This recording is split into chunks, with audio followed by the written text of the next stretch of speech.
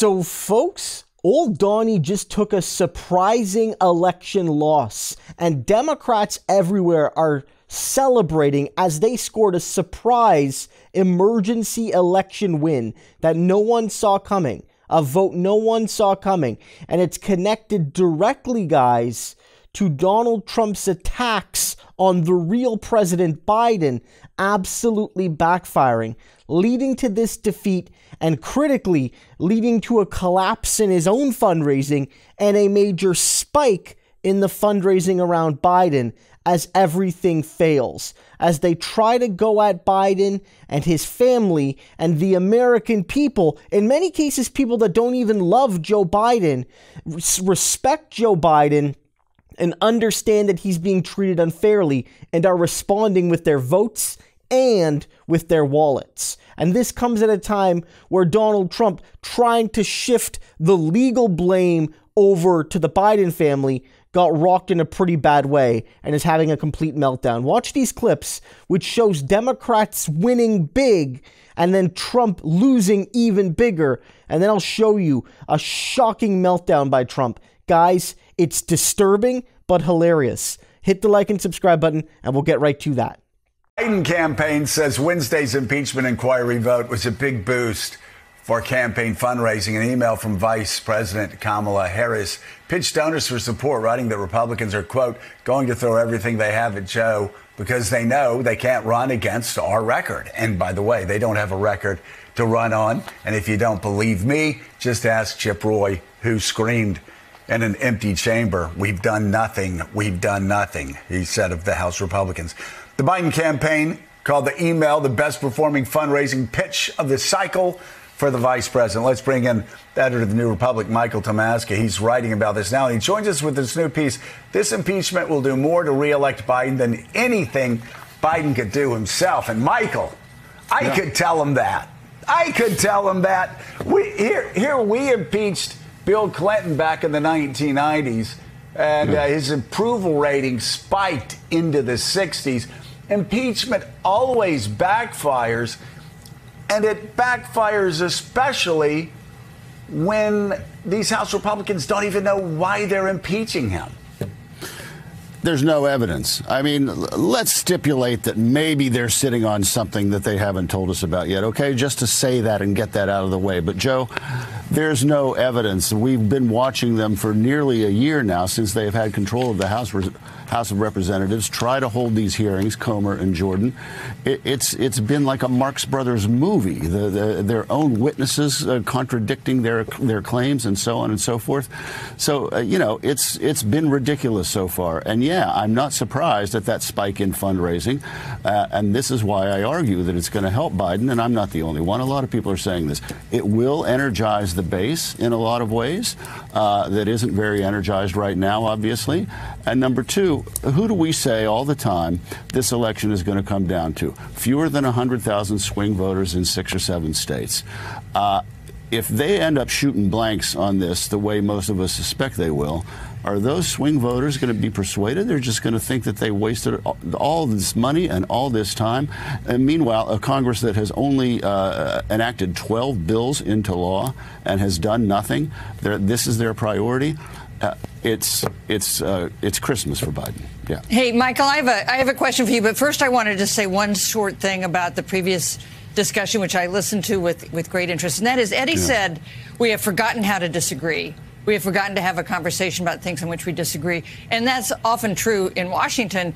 But I have to say the discussion that Eddie and Joe had was an example of the reverse. This is an issue about which they both feel strongly. It's complicated. It's inflammatory.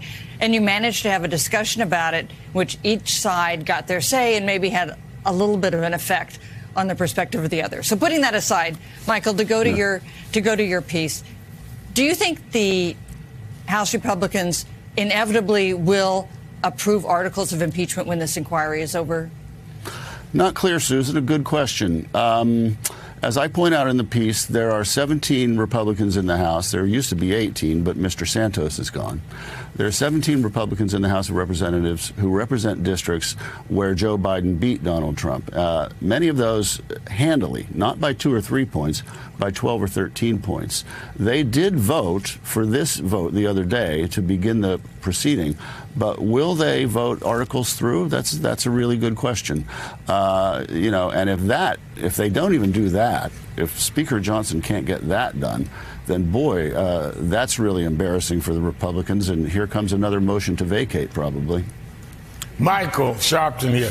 When you look at the energizing of the base voters that President Biden needs, do you feel that not only the fact that they're trying to impeach him, but the fact that they seem to be painting with a broad brush his son's indictment, implying, or in some cases outright saying, that Biden was involved? Do you see, I remember we saw this when they went after Bill Clinton, and it really drove a lot of people to Bill Clinton's side, that they felt the unfairness was there. Are you seeing this kind of possible current if the Democrats and those that will be supporting Democrats use this in a way to go to the base and talk about this? It's not just going to happen on its own.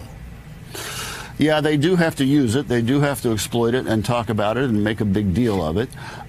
You know, we have to see how it plays out, Al. I mean, as Susan's question suggested, they might not even advance articles and send them over to the Senate.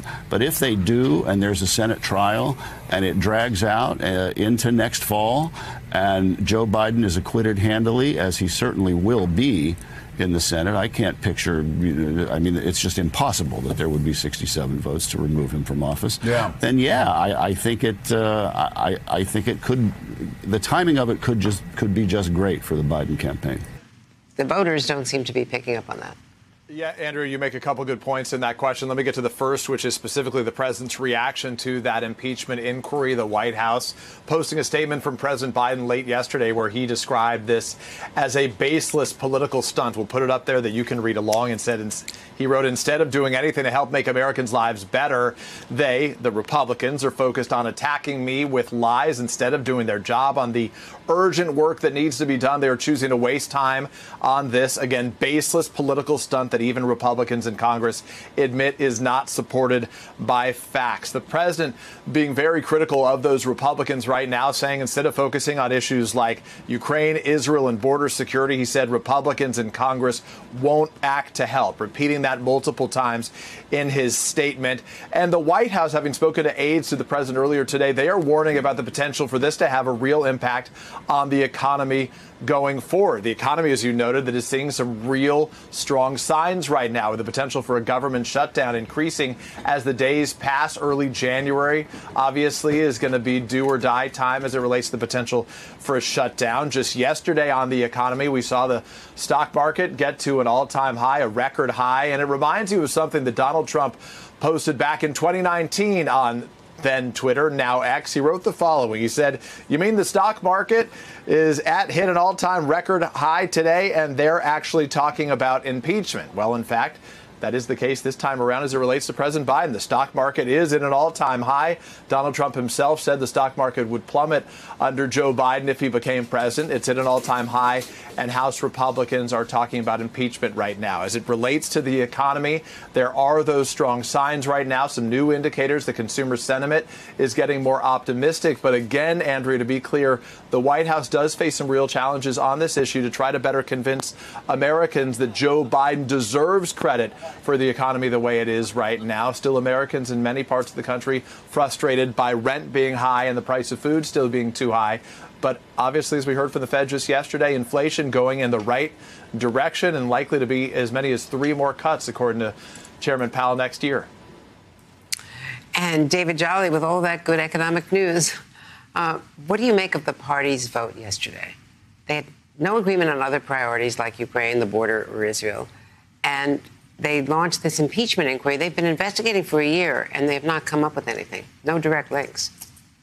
That's right. And Donald Trump's Department of Justice had 4 years to investigate this and could not uncover anything. No charges were brought by the Department of Justice or U.S. attorneys, but House Republicans believe that they have evidence that the world has not seen. Andrea, I do believe this has been scripted since January. Republicans have plotted this out, and I do think they will move towards impeachment next spring for the specific reason that if you've now voted to open up the impeachment inquiry, even if you're one of those 18 Republicans or so from Biden districts, to not impeach Joe Biden now would be seen as an exoneration by Republicans. And though that is probably the right outcome based on the facts, politically, I think Republicans will ultimately move to impeach the president. And so the question then becomes, what is the White House response? Thus far, we have seen them very dismissive, rightfully so, of the substance of the investigation. But I'm not sure a dismissive posture is actually the right approach at this point. Because what Republicans are doing really is so foolhardy,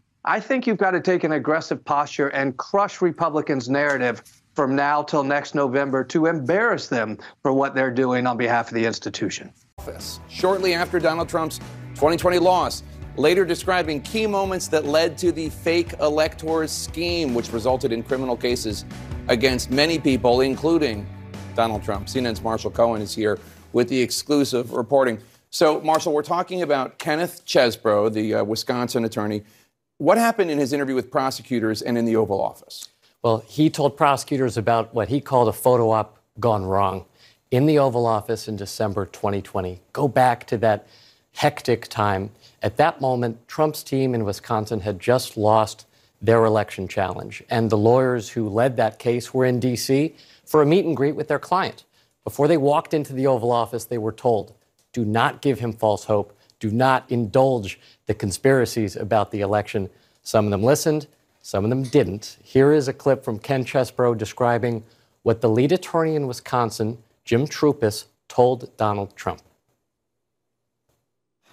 It's clear that Troupis personally told the president there was zero hope for Wisconsin. As part of this message, I think crafted to try to get him to concede or just give up this long shot challenge. So there was a conscious effort to deflect him from a sense of any possibility that he could pull out the election. Zero hope. That's what he said. So, look, some people around Trump told him that he couldn't win, and he went on and tried to overturn the election anyway. That's a huge part of special counsel Jack Smith's criminal case. That indictment is filled to the brim with examples of Trump being told by advisors and lawyers that he lost. This Oval Office meeting was not in the indictment, so it builds on the existing case, the existing evidence against Trump. And you also say that another part of the audio reveals something that could possibly help Donald Trump's defense. Tell us about that. Yeah, that's when Chesebro started talking in the meeting with Donald Trump. Again, remember, he was told, don't give Trump any hope. Once the conversation moved to Arizona, he did just that. Take a listen. So I ended up explaining that Arizona was still hypothetically possible because the alternate electors had voted. And I explained the whole logic. Because the alternate electors had voted, we had more time to win the litigation. So it was, I think, clear in a way that maybe it hadn't been before that we had till January 6th to win. So he brought up January 6th, brought up the fake electors. He told Trump that there was still a viable path to keep contesting the election. This was immediately met with fallout. Reince Priebus, who helped arrange the meeting because of his Wisconsin connections and his White House. Former RNC chairman and the former White House chief of staff. Exactly. Yeah. He helped arrange the meeting. He was in the room. He was livid. Listen to Chesebro describing Priebus's reaction. Right after the meeting, Troupis said that Reince Priebus was extremely concerned with what I told the president about Arizona and about the real deadline being January 6th, and that he was going to do damage control. Reince was going to follow up and I was trying to mitigate whatever optimism I guess I created. So some people told Trump he lost. Some people told Trump he could keep fighting. We all know which path he chose, which, of course, ended with the insurrection here in Washington. Yeah, also ended up with Kenneth Chesebro getting indicted. Yeah. And Trump. And Donald Trump. Marshall Cohen, excellent reporting. Thank you so much. So you can see that. They're trying to attack Biden. They have nothing. And unlike the Trump excuse, because I have it up on the screen here, where he's been complaining that, You know, they had 3 years to investigate him. The reality is with Trump stuff, guys, with Trump stuff, they haven't had 3 years, really. He stopped being president, but a lot of the things he's being investigated for happened after he was president or in the very, very, very final days of him being president, right? On J6 and in the run-up to it, or the documents that he took, and that played out in the months after he left office. The Bragg stuff is different, to be fair. That case is different. That deals with 2016 stuff. But the 3 major criminal cases are all really about the last days of Trump being in power. And you don't charge someone, because it would be wrong to charge anybody. And yes, especially a former president, you might say, if you feel presidents are special, that just without a thorough investigation. So the investigation did start in many ways 2.5 years ago in some cases, but it took time. With the Biden stuff, they actually did have many years. All of the real allegations, if they're real at all, I doubt they are, go back to Biden's time as vice president, which is as many as like 12 years ago, right? Like 14 years ago. You know, a lot of the allegations go back a real long time. They did have time to investigate Hunter, and it's clear they're doing it now for political purposes, and Republicans are pushing it for political purposes. But you see, Biden's fundraising is spiking, and Trump's support is dwindling, and that's a major loss, and Democrats are scoring big, big wins all the way to the bank.